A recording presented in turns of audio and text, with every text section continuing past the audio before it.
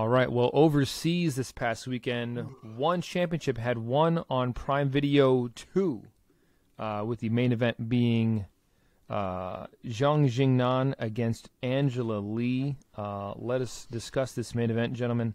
It happened at women's strawweight, and for the one women's strawweight championship, and Xiong Jingnan defeated Angela Lee by unanimous decision. The scores are not printed No here. scores, no scores. Oh, that's right, because it's like graded on prize, a whole. Yeah.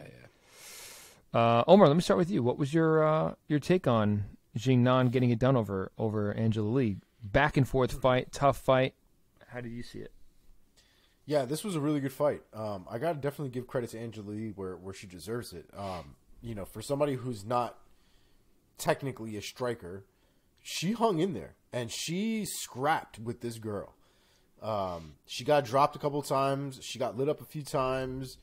There are sequences where she was getting hit with 2 and 3 hit combos, but she hung in there, man. She hung in there. She held her ground. She started to come forward and throw counter strikes at a lot of those opportunities. Definitely made sure that how do we pronounce her name? Xiong Jingnan. Made sure that she left with just as many welts on her face as Angela Lee left. It was definitely a big back and forth fight. I had trouble kind of seeing where this was going in certain moments just because the momentum would change every now and again. I think while Angela Lee had her moments and definitely had a few of them throughout 5 rounds, I think Xiong Jingnan at the end of the day deserved that decision. I did think last week when I gave my picks that you guys read out, I thought Angela Lee would be able to weather the early storm, and eventually she'd be able to take it to the ground and kind of work her way. I didn't think she'd be able to get it as early as she did in her first fight, but I did think that she eventually would find a submission. But such a hard-fought fight from both women that, just the way it goes. Yeah, man. Mark, what was your take? How did you see this fight between Xiong and Lee?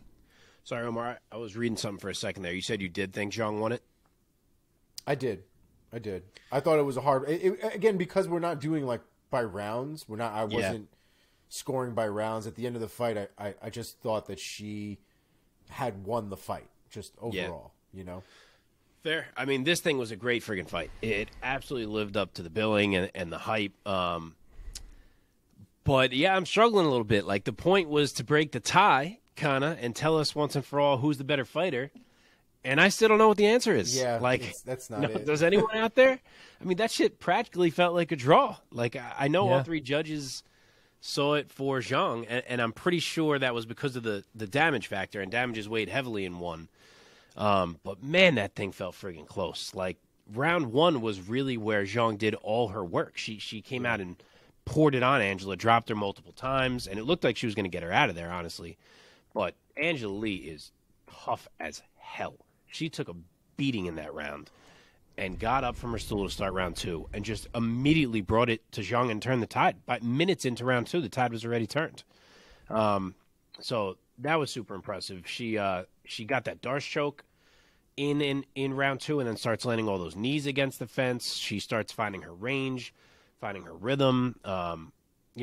She was moving way better in the striking. I was really impressed by, Omar said the same thing, but I was really impressed by Angela Lee's striking. Like, she's made a lot of improvements there. I didn't think that she could hang in pure striking exchanges in that fight the ways that she did, but her kicks are so fast. She's so light on her feet. And those adjustments kind of continued like the whole fight long, to the point that as we get through round 3, and then especially I thought in round 4, where Xiong seemed very stagnant, almost like she was kind of just waiting and maybe catching a breather, I was kind of starting to feel like, is Angela Lee going to find a way to take this fight? Because, yeah, she got her ass beat early, but it's kind of been a little bit now of her edging it out and edging it out and edging it out. And it was for 2 reasons that it got so close. It was that, number one, Angela Lee is tough as hell and just is a tough night in the cage for anyone. And if you don't get her out of there, she's going to put it on you.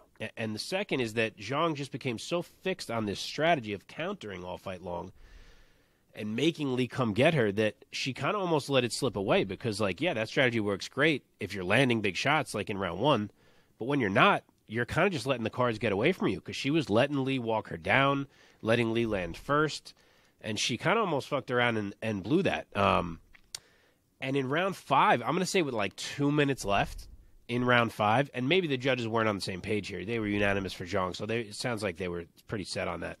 But like 2 minutes left in round 5, I started to think like, fuck, I think Angelique's going to steal this fight. And then Xiong, I think maybe kind of sensed she wasn't having a great stretch, and she turned it up those last 2 minutes, I would say. And then when it ended, I was literally, of all the fights I've watched, I think that's probably like in my top 10 fights where the fight ended, and I was like, I don't have a clue who just won that fight. Like I literally was 50-50 on who I thought should win that fight. So great fight. The damage is what carried the night for Xiong, I'm sure. Really tough loss for Angela Lee to stomach, especially battling through it the way she did and coming back the way that she did. I'm sure she feels like shit right now. But, yeah, I mean, it's an interesting one in that example of full fight scoring versus round scoring. Like, we say we prefer the full fight scoring, and I do. But here, it felt so damn even that I started thinking, like, man, what would the round scoring be? Yeah, so did I. And I don't know. It would have been 10-8 for Xiong in the first round.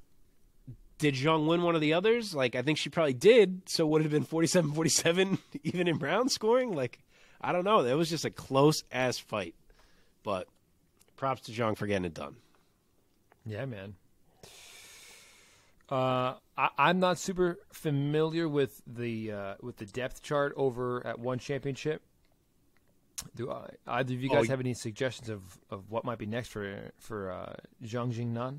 I don't need to be familiar because what I want to be next is a fourth fight. I feel like we get the friggin' answer. Like it wasn't decided for me. So maybe Angela Lee has to put her belt up now, and Jingnan's reward for winning is that she gets to have another shot at becoming double champ if she's willing to make the cut again. Yeah. I don't know if that interests her or not, but after the fight, she said she'd be willing to fight Lee again because she knew it was close. If Lee wins, we can do a fifth. I could just do this matchup forever. I mean, I'm sure there's other girls who want shots at these titles. I mean, granted, Stamp, I think, is still the number one contender for Angela Lee's title, and Lee just beat her.